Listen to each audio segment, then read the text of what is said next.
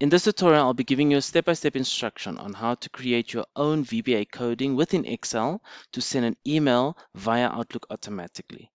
It is important that your Outlook has already been set up with your own email address, and for you as an Excel user to have a basic understanding of how to create a macros, how to define variables, how to use the with operator and the for operator. So when you're ready, let's get started.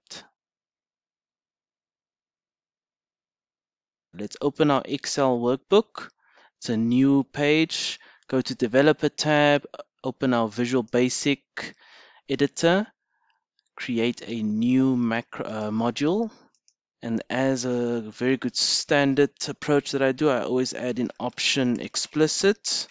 This just always ensures you to define all your variables you create within your macros. So let's call this one sub create email. Let's do underscore email, open and close parentheses, enter. So let us type in our first variables we need to define. It's them Outlook application. This is just my short as object. Them Outlook mail as object. So this we can just call it is defining Outlook variables. Then our next one is to actually allocate it. So we would say set our Outlook application equal to, we need to create the object Outlook.application. Close parentheses, enter. Set our Outlook mail to create a new mail. So we would say create item. But where do we want to create it? We want to create it inside our Outlook application dot. So it's create item 0, close parentheses, enter. This is allocated. Now with that, the program knows that if we run this, it will actually open and create an email, but the open part is not really knowing if it should visually show us or not. So this is where we would now indicate with our with.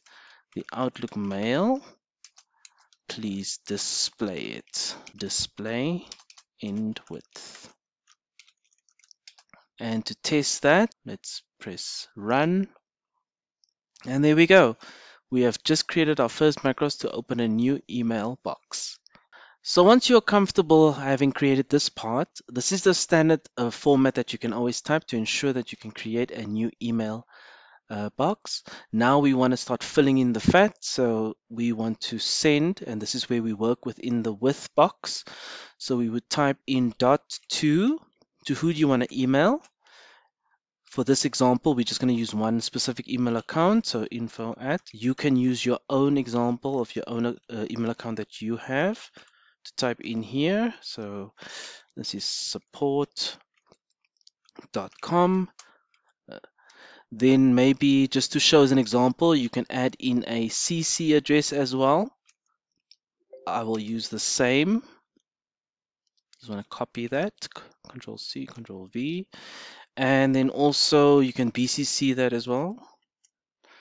Paste, Control V.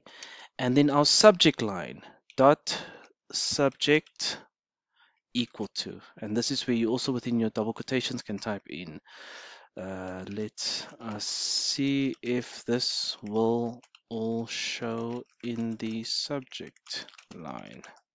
Close. Now, in this situation, we are doing one specific address, one specific subject line, but this will later be shown how to make it a dynamic formula to change as we go through a list perhaps. And now that we've done that, let's run. And there we go. Email address from 2C, BCC, and our subject. Let us see if this will show in the subject line. Let us get to our body text, which is the section under. So when we create new, it will be this section where we need to type in all our information. And this is where we have to just know a little bit more of how to do spacing. So let's get to it. when we press enter again, just make sure display is always at the bottom. So we would then say dot body equal to. Now, just for ease of visually seeing it clearly, let's space that out. Double quotation. Now, this is usually, as we would type in an email, we would type in maybe, hi, James, comma, lets me know if you have seen this displayed in the body text area. Dot double quotation, and let's press run again. Let's stop that. Run. There we go. Hi James, let me know if you've seen this in display. So everything is working as is, but now what becomes more critical on the body area is when you need to do, maybe the let me know needs to be at the bottom, so it needs maybe a full stop like that. And this is where I will be showing you now a few extra things to add in that to do the spacing. So let's go back. Within the body, you would first type whatever it is you want at the top and then close it with double quotation. Then if you want to add something to it, now if you've done a bit of Excel as well, you know that the ampersand is something that connects things. So the same here, we would say ampersand. And then we would want to say that we want to connect that text to the next text, but there needs to be spacing in between. And that is where we have the coding called VB, new line. And then we would say ampersand again, space, double quotation. And let's change that L to a capital L. So now we say, hi James. VB new line means go to the new line and then type this. So let's run. And there we go. Hi James. Let me know if you've seen this. But maybe you would like there to be another spacing in between. So what we do is let's close that. No, don't save it. Then we'll add another one after this. So we'll say VB new line and VB new line. And so we're saying, hi James, enter, enter, and the next string of text. Let's run that. And there we go. And that's exactly what you need to be comfortable with. So to make this neater, instead of typing VB new line the whole time, let me show you a shortcut to this. Let's close that. Now, typing VB new line, it's easy to do, but sometimes you might find, oh, I'm typing this too many times. So what's better to write is to create a variable at the top, and we'll call it dim next paragraph. And we'll say this is a string, so it's a string. And then we would say that next paragraph equals, and this is where we would type in our VB new line only once. So we would say that it equals to, let's copy that, let's paste it. So next paragraph equals VB new line and VB new line. So we're basically saying it's always entered twice. And instead of typing it here, we would say, hi James, remove that section and say next paragraph, which is much easier to know and understand. Hi James, go to next paragraph, let me know, and let's run that. And there we go. Same result, cleaner work. What I also need to show you is that sometimes when we type a lot of wording here, it could end up going all the way to the right and never to the bottom. So how to help that, to just visually and follow this clearly and understand it, you would usually go to the end of where your and is. So let's choose this one and say, okay, so after the and, you'll do space underscore, then press enter to take it to the bottom. So what this means is that after the and the underscore, it means that that line is still linked to the following line below it. And let's press run, and then you still get the same result. And to visually make it neater, you would go there and space it all the way to just fall underneath. So even when you go to the end of the sentence and you say, okay, I've got that text, now I can say again, and space underscore, press enter, again, open double quotations, looks like this works, and close double quotations. So what we expect now is to see, hi James, space between, then it's the new paragraph, and then this one should still be part of the previous paragraph but underneath it. Or will it be underneath or next? No, it will be next to it. To make sure that there's a spacing between it, we would say, take away the underscore, we'd say next paragraph and space underscore. So let's run that. And there we go. Hi James, let me know if this is in display. Looks like this works. Great. Let's get to the next one. So now you've created your email and with all the detail inside, but you'd like to also attach a file or a photo other than the actual Excel file that you're working within. So first of all, you need to find out where it is located within your device, your desktop or your laptop. So our first statement will be under body, we'll say dot attachments dot add. And that's now where we would actually put in our address of where the file is located. Now to find the address of a file, you need to first go and find it within your, let's go for example, I've got one in documents here. And to find the actual address of where it is located, you'll go and right click on any of them what you want to add to your email. So let's use this example. Right click on that, properties. Then you would go to security and you'll see object name at the top, and there is the full address of where with the file at the end that you need to highlight and copy. You can cancel that, go back to your code, place it within double quotations, paste, double quotations, close parentheses, enter.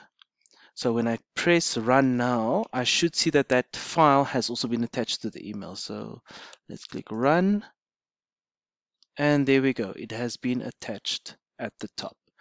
And this is what you can do with many attachments that you want. So let's close that. And so we can add many more attachments. So we can just go at the bottom again and say again, attachments.add. Open parentheses, double quotation, paste the next one in, double quotation, close parentheses, and when I press run, there we go, 2 have been attached. And this is the easy method of that. So let's get to the next phase. So we've learned to create our first email draft with the standard format as shown. We can add in our to. If we wanted to CCBC, we don't. We can actually remove that entirely if we don't ever want that in there, with our subject line, our body, our attachments. And then to say that what do you want to do with that, display it in the email box so that we can look at it before we send it. If you want to send it, you can change this and click and type in send, but that means that you won't even have the opportunity to see it. It will just create and send as needed. The other one would be to say that you want to have your templates created up front, so you can just say save, and it will save that in your draft box within your email address. And the other part we need to add to this is now that with some situations, like in my case, I have many email addresses that's linked within my Outlook application.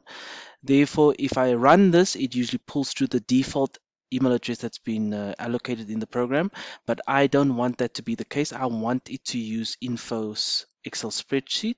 So this is where you would also have maybe a scenario where you want to always force it to use a specific from email address. And this is what you need to type before the word either save or display. Let's rather leave it display for now. And let's go above and we type in set dot send using account equal to, in our Outlook application, the current session that's open. In the accounts, my item in the accounts needs to be, open parentheses, the specific email address. So you would say, in my case, it's info@excel spreadsheet support.com, close quotations, close parentheses, enter. Now when it runs through, it will always ensure that it's coming from that address. Now do take note that the address you place in here needs to be an active email account that's linked within your Outlook. So let's run that. And there we go. At the top, info@excel spreadsheet support. So let's close that again. Now I don't want to save it. If I go to my Outlook, and if I look currently in my drafts, I have nothing. It is empty. So when I go to my VBA and I change display to save, and I click run, what it does now, you won't see anything pop up because it's not saying display. But if I go to drafts, and there we have our email address, email box created with all the information in there. So this is one method you can do. Obviously, you don't want to do this if you have 100 or 1,000 people, but sometimes you do. You maybe want to make sure before you send it off, but at least you know everything has been pre-typed, text and attachments have been made. Let's do the other one, the send. So let me just delete this. If I go to VBA again, and I take away save and I say send, and I click run. Right now it will not display it. Yes, and send it. It will not display it. It will also not put it in the drafts. It will just go straight through to the outbox and come into my inbox. So right now I don't see it anywhere here. It is still busy with the email, so it's not even in outbox. It is not trash. It is not in drafts. So if I click on inbox now, let's just wait and see. It's synchronizing. And there we go. Email has come through.